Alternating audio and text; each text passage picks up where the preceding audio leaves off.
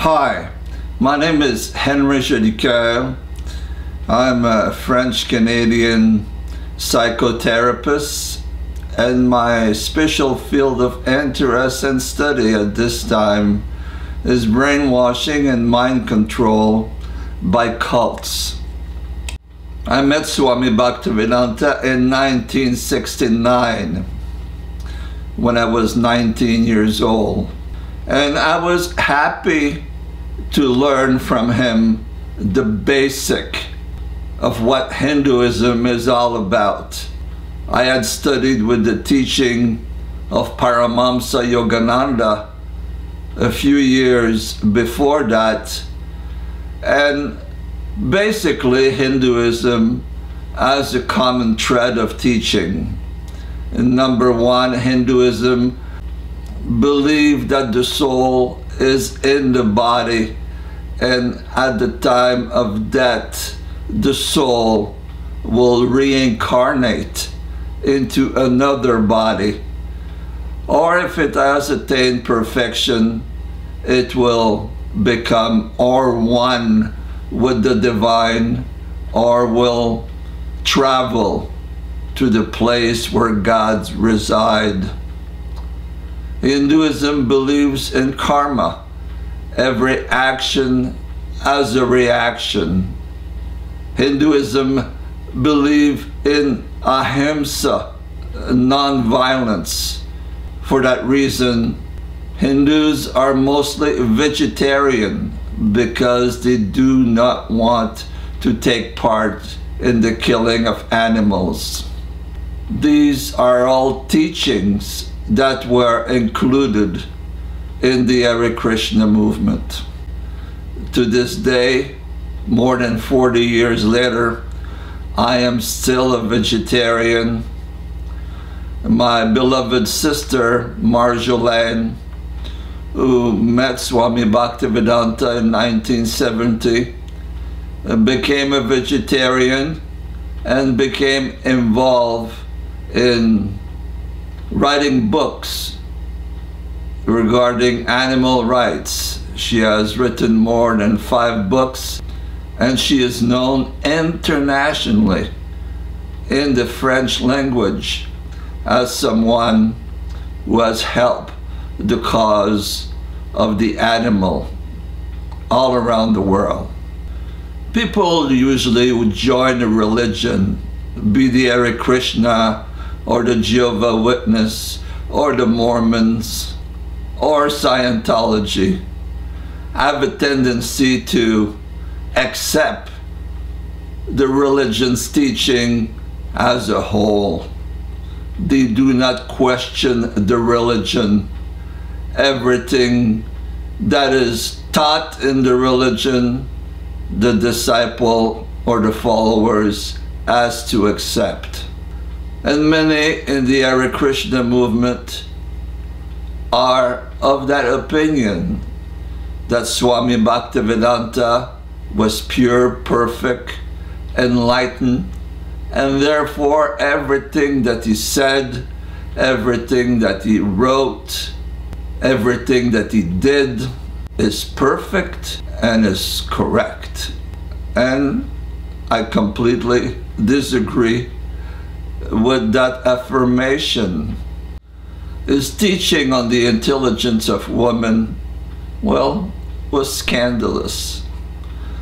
He taught that women were less intelligent than man, that they should be subservient to man. And when this philosophy trickled down to the schools of the Hare Krishna movement in the 70s and early 80s, the Hare Krishna movement in many places taught that girls should not be educated but should be married very young. And even if it was illegal in places like New Vrindavan, girls were married 15, 16-year-old.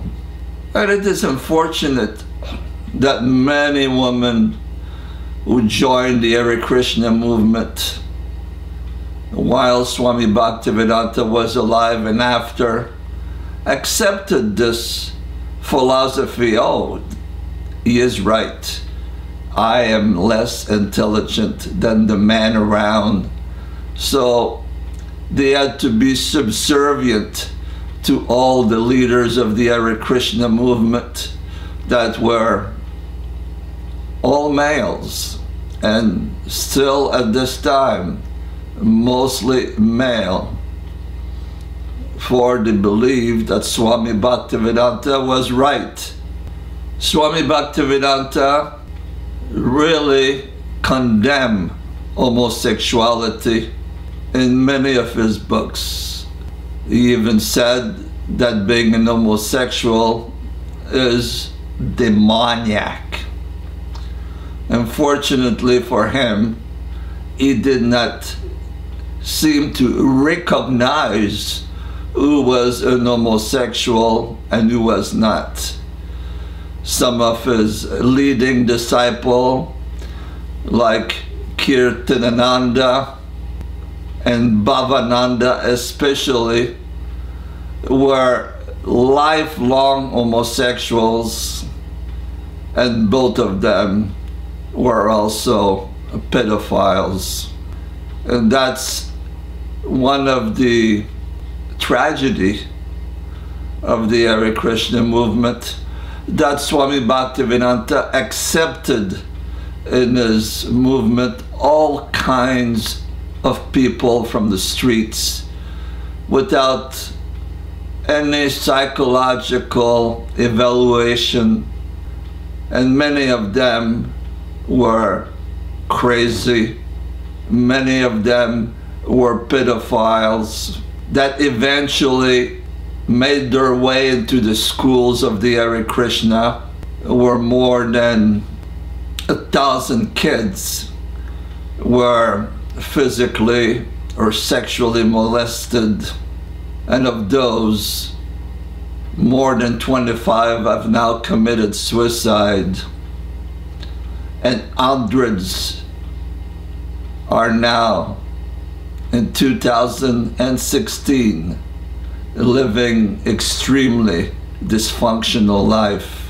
Sometime in the 1970s, Swami Bhaktivedanta started to give sannyas. He asked many of his celibate disciples to take vows to be celibate for their entire life. And over 100, if not a few hundreds, men took that vows, including myself, people who were 21, 22, 23 years old, took vows to be completely celibate for the rest of their life. No intercourse, no masturbation. They had to forget that sexuality existed for them. And that created tragic event. Some of the most tragic is the death of Vishnu Janan, who took his life at the age of 28-year-old because apparently he had broken his vow. Another friend of mine, Viraha Prakash from Venezuela, also took his life because he had broken his vows. There's been many more all around the world who took their life because they had promised all kinds of things to Swami Bhaktivedanta, especially concerning their sexuality, and they were unable to fulfill their promise. And the disciple of Swami Bhaktivedanta, who became the leaders after he left, continue to propagate these stupid belief that women are inferior and that homosexuality is demoniac. I think one of the worst example is a disciple called Siddhar Swarup. His name is Chris Butler, who declared himself to be the greatest guru in the world. In the late 80s, with his own disciple Mike Gabbard, who is now a senator in Hawaii, associated himself with a right-wing Christian organization in Hawaii, got over $500,000 to organize a propaganda against homosexuals in Hawaii. He took really seriously the fact that Swami Bhaktivedanta said homosexuals are demoniac. He still has a cult called the Science of Identity, and anybody that knows that cult knows that the cult is totally homophobic, anti-homosexual to this day. Also publicly, the Hare Krishna movement will deny that they are racist. In the first book of Swami Bhaktivedanta, he mentioned clearly that the black race was an ugly race. He said often that there's things that you say in private, like his racist remark, and things that you never say in public. Swami Bhaktivedanta arrived in America with $1. And over the years, the Hare Krishna movement, starting in New York, by selling magazines, by selling books, made some money. But by the 1970s, there was many temples to maintain, and the Hare Krishna started to develop all kinds of money scam. Swami Bhaktivedanta knew that his time on earth was becoming shorter, and he took money from left and right without asking where the money come from. I think one of the most scandalous is how the temple in Vrindavan, India, the holiest of holy for the Hare Krishna, was built. It was built by a disciple called Guru Kripa, who was bringing money to Swami Bhaktivedanta by the hundreds of thousands of dollars, and all that money was made from drug dealing. And Swami Bhaktivedanta never asked, hey, where did you get that money? By hook or by crook, he had to build those temples. I think that the greatest victims in the Hare Krishna movement are the children that were born and raised in this society.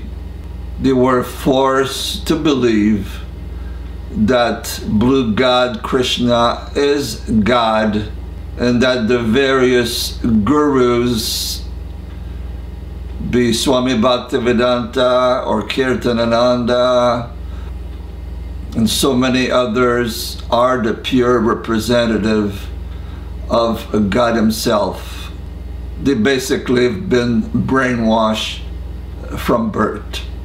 Many went on to a life of total confusion, and many have committed suicide. I think that's one of the saddest parts